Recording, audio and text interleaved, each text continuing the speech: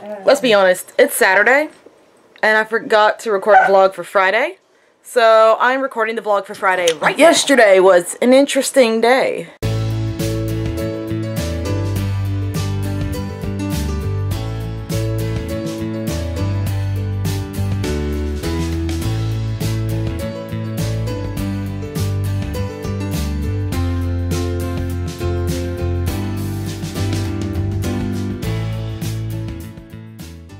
Good morning, internet friends. How are we doing today? How are we, guys? How are we, sassy? So, let's be honest, it's Saturday, and I forgot to record a vlog for Friday, so I'm recording the vlog for Friday right now. And this will be posted, and then, of course, I'm going to record today's vlog, and yeah, so exciting! So, yesterday was an interesting day. So, you know, went interning. Interning was went well. Ugh. But I got hit in the face with a fennec fox. If you don't know what those are, that's the world's smallest fox. It's about the size of a chihuahua. I was helping the keeper give medicine to them. She was catching them and applying the medicine, and I was getting the medicine prepared. Well, one of them, trying to run away from the keeper, launches off of a rock. And I just happened to turn to look at the keeper, and Fox's head collides with my head. Don't worry, the fox is okay. As am I. Because yes, that was the first thing I thought about was the fox getting hurt. But don't worry, we're all fine. But yeah, that was interesting. Never thought I'd get hit in the face with a fox. But it happened. Had to pop my ear, sorry. So, got off work, and then drove home, picked up Tyler, because he was going to go to Battlegrounds to do magic. I didn't actually get to stop at home, which I didn't like, but oh well. On the upside, I had plans to meet my grandparents for dinner, so yay! So, dropped off Tyler, went to Panera Bread, which is delicious, I love it so much. And then I waited in the parking lot for a while, waiting for my grandparents to get there. And while I was waiting, I did a live stream on my Close Enough Cosplay Instagram, which that's always a fun adventure. And after like 30 minutes, I thought my grandparents would call and be like, you know, we're here. Well, they never called. So after about 30 minutes, I was like, okay, well, I'm going to go see if I can find them. Turns out they were inside the restaurant waiting on me.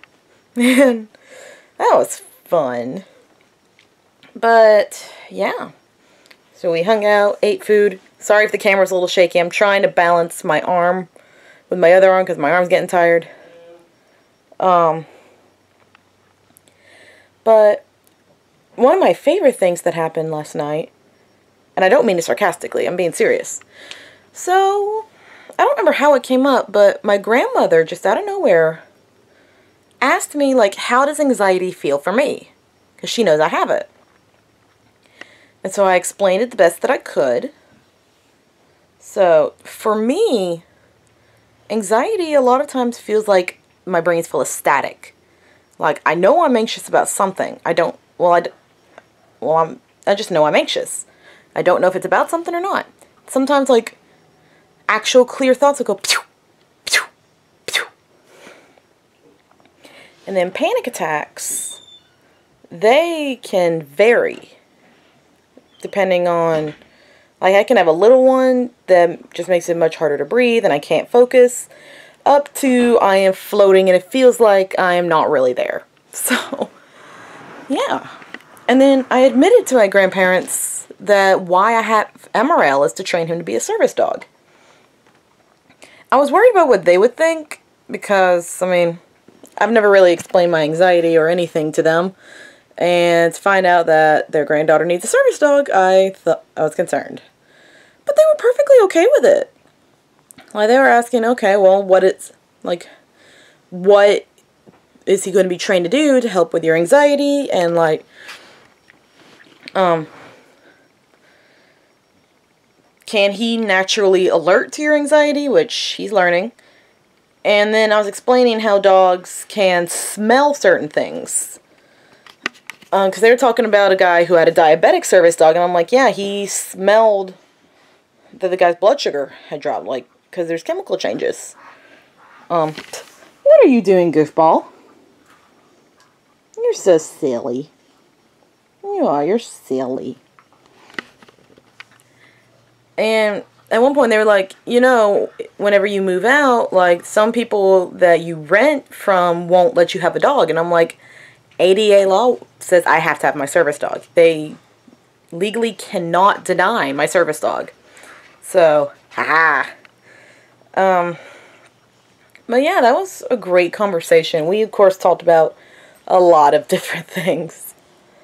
And then I didn't feel like going back home and then going back across town to pick up Tyler, so went to Battleground, sat in the parking lot, and ended up Skyping with Ariel, Alex, and Ari, which was so much fun. And then got my brother, came home, got dogs taken care of, and Skyped them some more until like 1 in the morning. So worth it, though. I don't usually stay up that late, but it was very much worth it. I really miss seeing them and talking to them. I wish I could see them in person, but as you guys know, Tifton is 5 hours away. And, yeah, no. Money and time and just all sorts of things. So, yeah, that's about all that happened Friday. It's not really time for bed, so I'm just gonna sign off on this one and move on to tomorrow's. So thank you guys so much for watching. I hope you've had a wonderful day or night, rain or shine, whatever the world has for you today. Question of the day is, when you admitted to a family member or a friend about your disability, like a mental illness, physical illness, whatever, who were you the most surprised? Well, who surprised you the most on how well they just understood? For me, it was my grandparents. Put your answers down below and I'll see you tomorrow.